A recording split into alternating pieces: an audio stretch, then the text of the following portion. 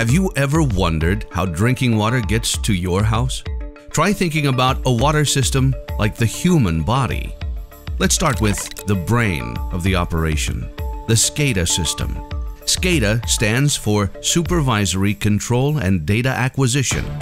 SCADA monitors and controls the many processes involved in water treatment and distribution.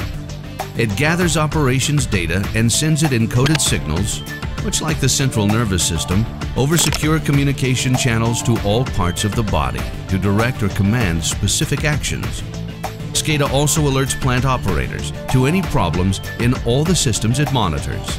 SCADA can share data or alarms through computer-generated schematic diagrams, some as simple as an on-screen traffic light to show the operator in real time how a pump is operating and the rate of water going through it. In water plant operations, SCADA helps keep all systems going with the flow.